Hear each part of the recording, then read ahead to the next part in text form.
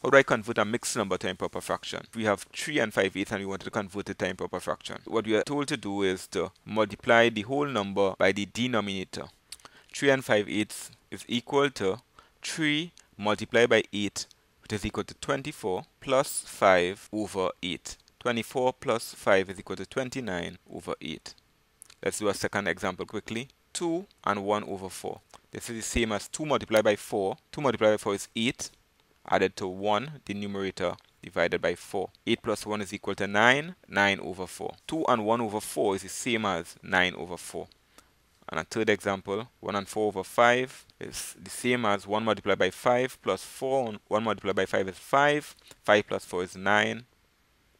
9 over 5.